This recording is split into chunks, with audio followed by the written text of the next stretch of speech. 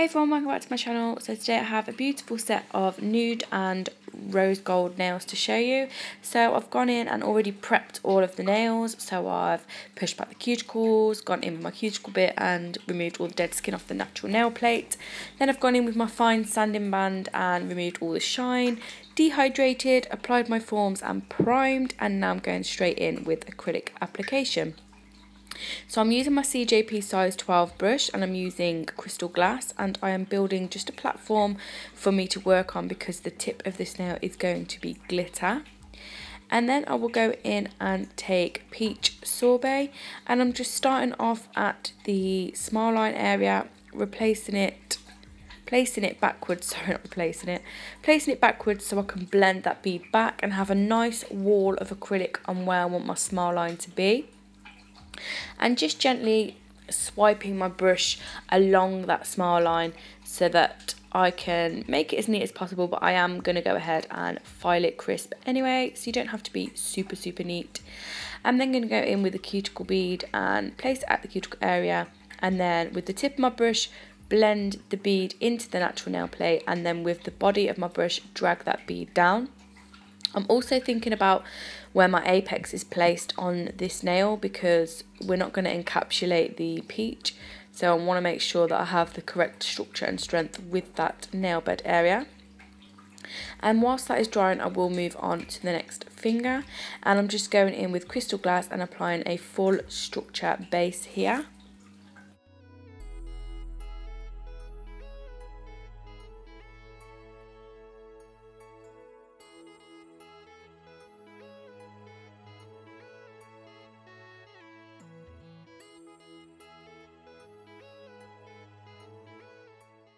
I'm also going to be adding clear onto the nail plate because I am going to do a full glitter nail on this nail, so I want to make sure that the natural nail plate is protected,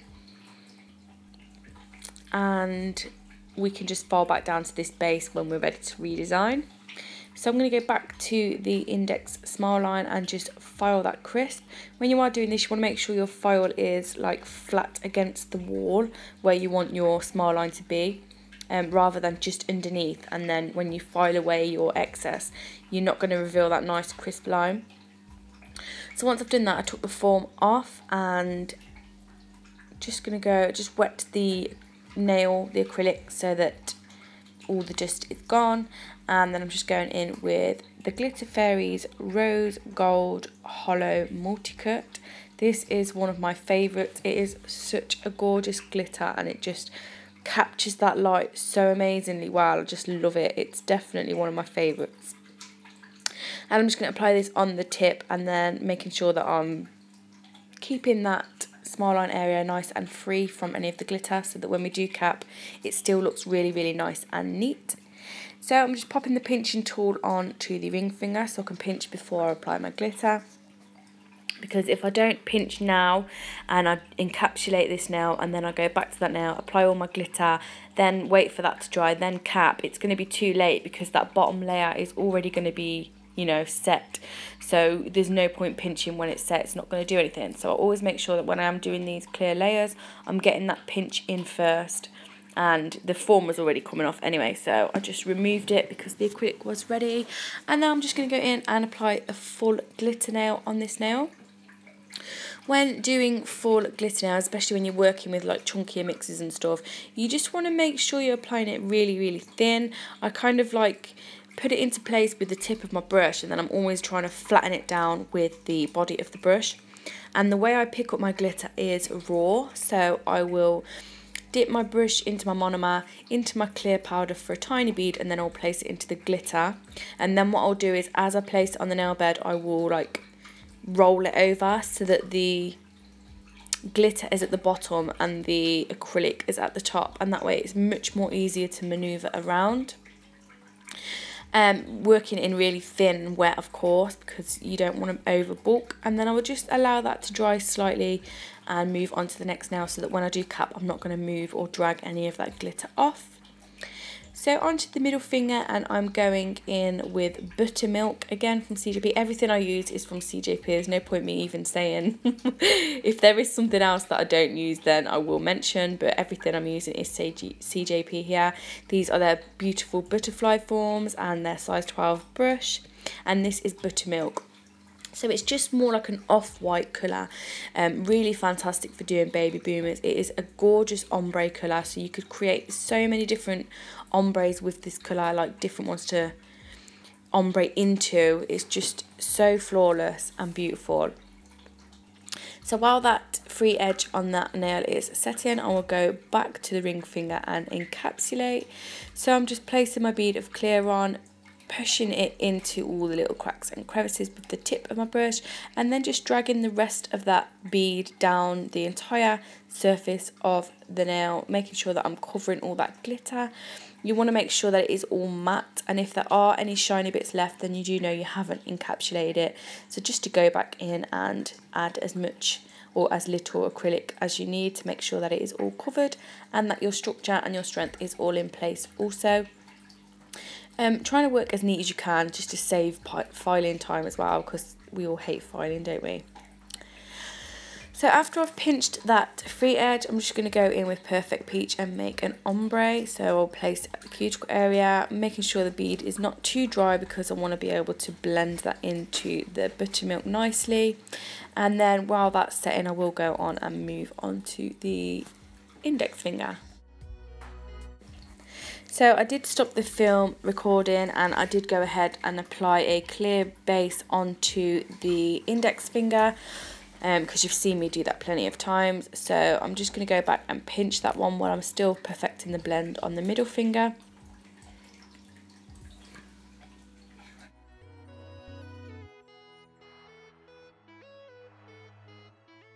So I'm going in with the cuticle bead and I'm just going in with Peach Sorbet, placing it at the cuticle as always, working it with the tip of my brush and blending that bead down towards the free edge.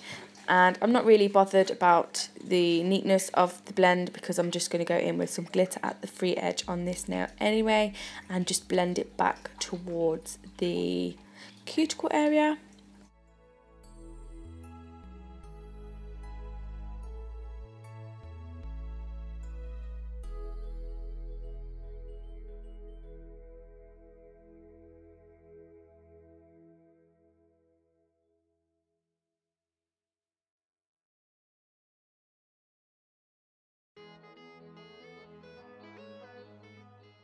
Then whilst that glitter is setting in place, I will go back to the middle finger and just encapsulate my blend. I don't need to go right back to the cuticle area because I've already applied my cover peach, so it is a core powder, so there's no reason to encapsulate that. I literally just want to encapsulate the blend so that I don't file it away.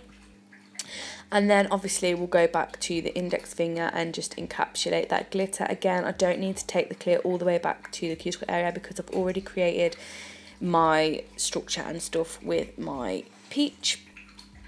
Then when they were all done and all the fingers were completed and dry, I removed the forms and I filed, shaped and buffed them.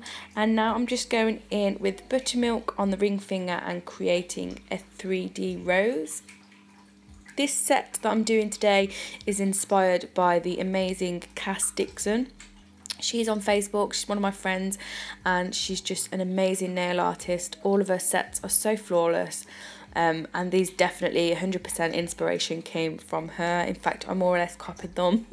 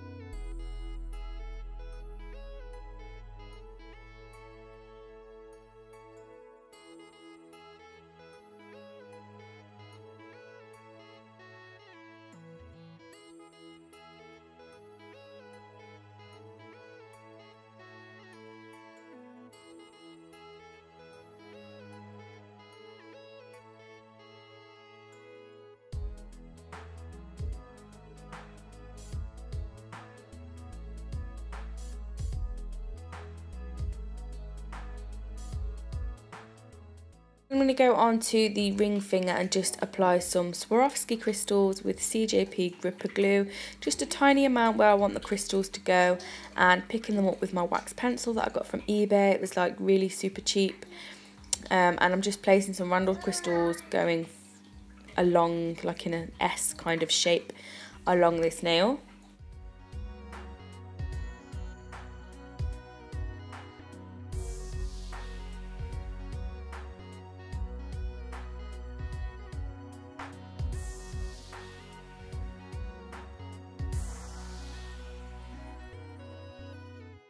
I'm then just going to go in with some top coat and follow that shape that we've created with the crystals, just going around the crystals up the nail, and I'm going to go in with the Glitter Fairies Rainbow Gold Superfine Shine, and I'm just going to sprinkle this on, well, plonk it on. I will remove the excess, I'll cure that and brush it all, cleaned it off all the crystals so it looked really nice and neat. That glitter is amazing because you could use it like instead of using like pixie crystals. It just looked amazing and my client was super happy with it, and so was I. And then as always, finishing the service, going in with my cuticle oil, then I'll cure this for 60 seconds in my lamp, and then I will go and apply my cuticle oil to replenish all those nutrients we have dehydrated out, and then that will be the finished video. I really hope you've enjoyed it. If you did, if you could give it a thumbs up, that'd be great. And if you're not already subscribed to my channel, please do. I love you all, and I'll see you soon. Bye.